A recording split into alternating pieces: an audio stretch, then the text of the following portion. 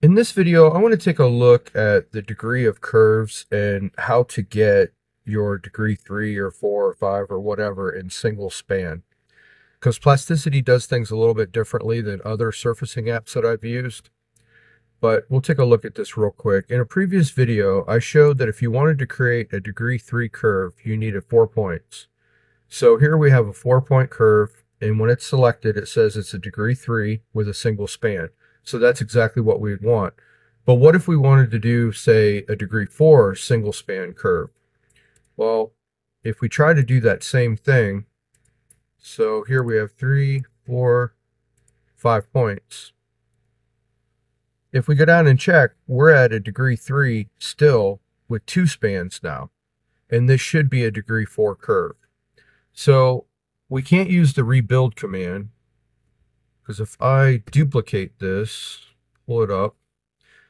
So now let's run the rebuild on this. If we rebuild the curve, we go to points, and then like I said, we wanted a degree 4, so we need 5 points. And we do that. If we check it, we're at a degree 3 now with 2 spans, which is exactly the same thing that it gave us before.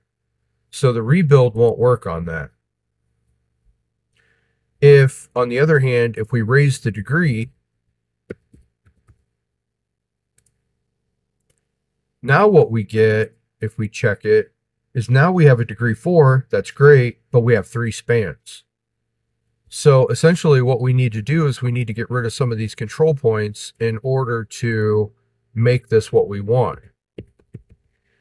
So if we delete 2 of the control points, now you can see we have a degree 4 single span, which is actually what we wanted.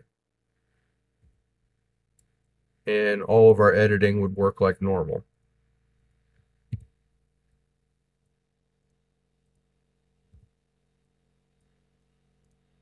But again, this is the way we can get a degree 4 with a single span.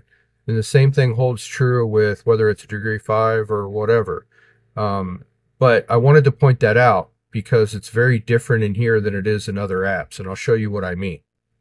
So here we are in ZW3D, and if I invoke the spline command, you can see right here that I have a setting where I can set the degree. I can go 3, 4, 5, whatever I want. So if I want to create a degree 4 curve, and I know that I need 5 points, 2, 3, 4, 5, that's exactly what I have. So it's easy to create something like that in an app that's dedicated towards being able to do surfacing. Now, this doesn't mean that there's anything wrong with Plasticity. I'm sure that Nick's going to add that kind of functionality down the line, especially considering he wants the surfacing tools to be good. So I just wanted to point that out real quick. So in here, we have to do a little bit more work to get what we want, but at the end of the day, it's still possible. And I just wanted to show and point that out because I didn't point that out in the last video. I'm sorry for that. But I wanted to make sure that people understand that, because one of the things that you get into is your primary surfaces in any surfacing model. All your primary surfaces, you really want to try to keep them single span surfaces because it'll be a lot easier to control. Things will be a lot cleaner. There's a lot of different reasons, but that's it for another video. But anyhow, I just wanted to point that out in this video, and if this helped you, please hit the like and subscribe, and I appreciate you watching, and I'll see you in the next video.